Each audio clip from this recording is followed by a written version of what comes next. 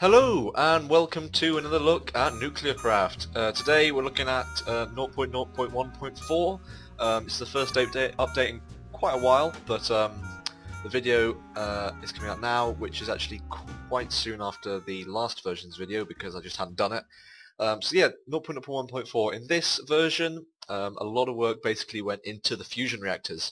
And we're probably going to have two videos. We're probably going to have this one, which is just the general update. I'm going to just go through the changelog as per usual and just sort of show basically what's been added.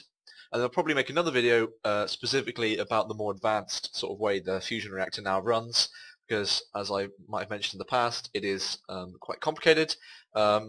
So yes, we're going to have a look at that in another episode. But for now, we're just going to have a general look at the mod and how it's been updated. So let's get started. So we'll start with obviously the fusion reactor, which is sort of the major update. The fusion reactor has changed quite significantly. I've still got this old fusion reactor. If you have them lying about in your old world, they will just update as per usual. They'll just update normally. These 5 slots, just to get off straight away, don't do anything at the moment. In fact, this is actually changed to 6 slots as of 0.0.1.5. But in 0.0.1.4, they don't do anything. You can't put stuff in them, or maybe you can put. No, you can't. You can't even put stuff in them. They don't do anything. So don't even worry about them. Maybe you can shift-click stuff into them. No, you can't. But yeah, they don't do anything at the moment. They might do something, or in fact, they will do something in the next update. Another thing also is that there's this thing called heat variable here. That's not actually meant to be there. I forgot to get rid of that. I was just left that while testing. This is actually meant to be a double, like a sort of decimal number with loads of decimal places, but for some reason it only puts out a number 0.0. So this is basically a bit broken, and I'm going to get rid of it. It was meant to be for testing anyway, so it doesn't matter. But yeah, this is the new GUI. You can see there's a few more bars now, and you can see that the inputs are still the same though. So yeah, let's just go through what's going on. So the fusion reactor, you can't just run it straight away anymore. So throughout this spotlight, I'm going to just use the standard deuterium-tritium reaction because it's the one which is basically the quickest to set up, and it's just the one that everyone sort of knows about. If you learn about nuclear fusion, it's the one that requires the lowest sort of temperatures to be efficient. So that's why I'm going to use it. It'll just be quickest to show sort of how efficiency and temperature work. We can see in here that nothing's happening. Before, you just put the fuels in and it would just start running. But the reactor is far too cold. The temperature needs to increase. In fact, fusion happens at millions of degrees centigrade, or millions of Kelvin, and tens of millions of Kelvin in some cases. In fact, thousands of millions of Kelvin. We're basically going to have to warm this fusion reactor up. How are we going to do that? Well, obviously with a bit of RF. I've got a resonant energy cell here with a bit of power in it, or quite a lot of power. So it's going to start feeding out through these cables into the fusion reactor. And once I join this, and before it gets to 8 megakelvin, it will accept energy. So it'll start accepting energy, and you can see that it's using energy. It's using it up, all the energy I give it. And it's going to start increasing the temperature inside of the reactor. Yes, there we go. So it's going now. It actually takes a little while to heat up because as well as it also heating up, while it actually has a temperature, it will also cool down just passively as well. So the higher the temperature, the faster it will actually just cool down anyway. But we've got to wait until we get to 8. In the meantime, I will just explain some other things. So these are just the same. The levels, RF per tick is the same. Reactor size. The reactor size thing has now changed. The reactor size can now be indefinite. You can just make it as tall as you want. This is that was a bug before, because you could literally just have if you had a stack of 9 reactor cells, then the top one would link to only the 7 below it.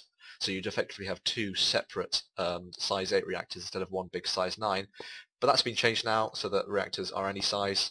So you can see we've got a reactor size 14, reactor size 15. So this is a huge reactor now. You can make them as big as you want. And obviously the bigger they are, then the quicker they use up their fuel, but the more power they generate. The other thing that happens is that, so then we've got efficiency. Efficiency is basically the percentage of the total power that can be produced, that is being produced. So if efficiency is 10%, then it means the power being produced at the moment is 10% of what can be produced. It's a little bit different to that, but it's basically that. If efficiency is 100%, then you're getting the maximum amount of power being produced. Temperature is obviously the temperature, and the temperature governs the efficiency, and different fuel combinations will have different temperatures at which the efficiency is 100%. The heat variable, as I said, is just a number which is used in the calculations, and it shouldn't really be there. I accidentally just left it in. Okay, so is this nearly... Oh, we've run out of power, which is probably why, as you can see, it does use up quite a lot of power trying to fuel this thing up. So we're nearly there at 8 megakelvin. And once we get there, the reactor will turn from an energy acceptor to an energy creator. And you can see all the energy flows back out, and we're now creating RF. So the efficiency is still 0%, but it's basically maybe 0.5% or whatever. And you can see that as the temperature increases, the RF per tick is increasing as well. And you can see that it's doing that very, very quickly. The temperature will rise quicker when the efficiency is low. So as you get closer and closer to 100% efficiency, the temperature will rise slower and slower. And you can also see that our deuterium and tritium levels are also starting to fall now, because we're actually using them up in the reaction. The efficiency has just reached 1%. And this will slowly climb as the temperature increases. I think the temperature for maximum efficiency for deuterium and tritium is around 800 megakelvin. I'm pretty sure it's around 800. So you can see as we get close to that, the efficiency will rise to 100%. Once you go past the maximum efficiency and the temperature continues to increase, the efficiency will actually drop again. And luckily, though, to control the temperature, you can actually turn off the reactor with a redstone signal. And the redstone signal is attached to the main reactor block in the bottom middle of the reactor. So you can only attach redstone to the bottom middle, and you can do that with a series of redstone torches, a tower of redstone torches. So, as you can see, we've waited a little bit, and you can see now the efficiency is at 18%, and we're now generating around 30,000 RF per tick. It's pretty good. You can actually see we run out of energy storage space, so let's actually try and make a bit more space by doing this.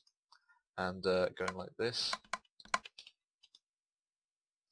So you can see we're now creating 35,000 RF per tick. The efficiency is going up as the temperature increases, and you can see as the efficiency is increasing, the rate of temperature increase is decreasing, but also the rate at which temperature is lost just passively is also increasing as the temperature increases as well. As you can see, this heat variable has also changed as well because we're using this fuel combination. But as I said, don't worry too much about that. We'll get to that in the advanced fusion spotlight. That's pretty much what's going on.